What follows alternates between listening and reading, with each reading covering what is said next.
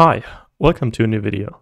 Today we want to look at the relation between the deformation and the displacement gradient. For this, let us recall the setup in continuum mechanics, where we have a body which undergoes a motion, and we take two snapshots of it, one in a reference configuration, usually in the unloaded state, and one in the spatial configuration, when it is loaded. Then we can track some continuum particles, think of tracking some atoms in there, and we can assign them a position in the reference configuration and a moved position or like a change position after the motion in the spatial configuration. We can assign some positional vectors to them, and the vectorial difference of the two is the displacement. Let us recall what was a motion. A motion was a mapping from an x to, or from a capital X to smaller x, so it assigns each material point its position in the spatial configuration.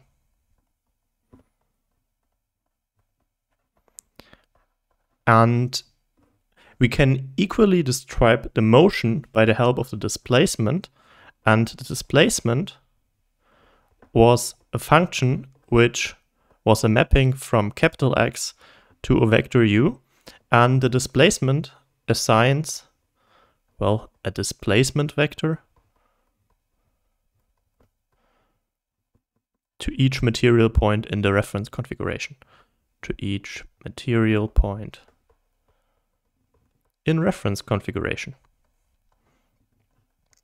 And based on these two definitions of the motion, I mean, both describe the motion itself and the displacement, we derived two quantities.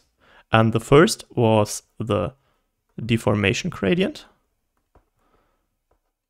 defined with a capital F tensor or rank 2 tensor, a matrix, and it is defined as the derivative of the spatial position with respect to the reference position.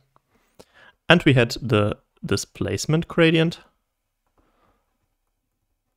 The displacement gradient was called capital H, also rank 2 tensor, a matrix, and it is the derivative of the displacement vector with respect to the reference configuration. And as I already said, displacement and motion are somewhat the description for the same behavior of the change in our continuum potato. So we could also try to find a relation between those two. And for this, we will look at the vectors or the vector arithmetic that is used in here. And based on what we have here, we can equally express x as the original position, or like the capital X, plus the displacement u. So let's write this down. We know we have small x is capital X plus the displacement u. Well, then let's plug it into the deformation gradient. So now we have an expression for the small x, and then let's say capital F is the derivative of small x with respect to capital X. Then we have, well, it's just a sum, so the derivatives separate between those two. So we have the derivative of the reference configuration with respect to itself, plus the derivative of the displacement with respect to the reference configuration. Now we have the derivative of a quantity with itself, but a vector with respect to itself, and this is the rank 2 identity tensor. And here we have, well, the derivative of u with respect to x. This is our displacement gradient. So what we get out is we have an f, or this deformation gradient, is the rank 2 identity tensor, or just the identity matrix, plus the deformation gradient. And this is our relation. Easy, wasn't it? Let us look at an example. And for this, I will use the following scenario. So we have a two-dimensional problem, and we have a reference configuration of the following shape. So we have a square with 1 by 1, and this 1 by 1 square is extended in the, or like elongated in the first axis to be of 2 length afterwards, but it keeps its height. And we can derive a motion for this. So what is the relation of the spatial configuration with the reference configuration? That's our motion. And we said that our small x is given by xi, the motion. And here we also have a stationary transformation, so it does not depend on the time.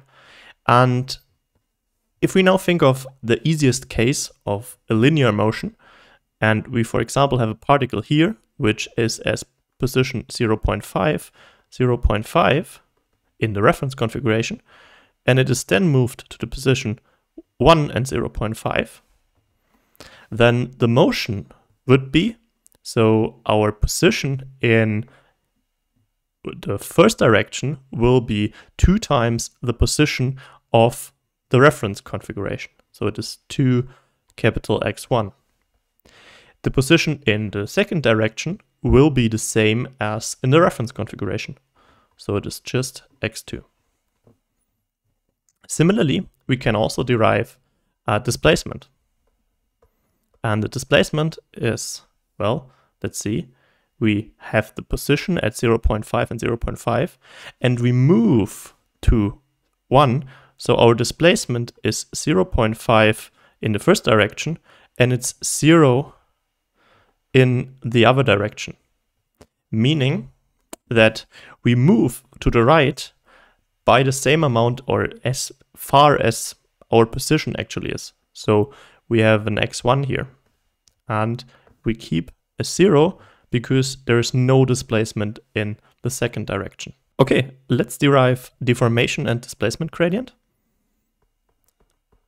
Deformation gradient, derivative of the spatial configuration with respect to the reference configuration.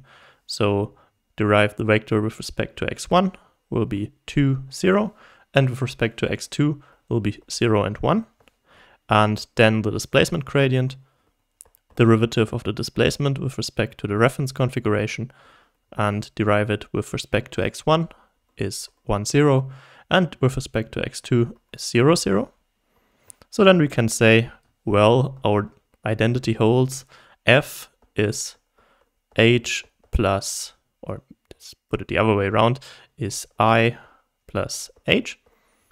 And this is the 1, 1 matrix plus the 1, 0, 0, 0 matrix. And then we have the 2, 0, 0, 1 matrix. And this is our result. And the most important fact from our today's session is that you should recall this relation between the deformation and the displacement gradient. Thanks for watching.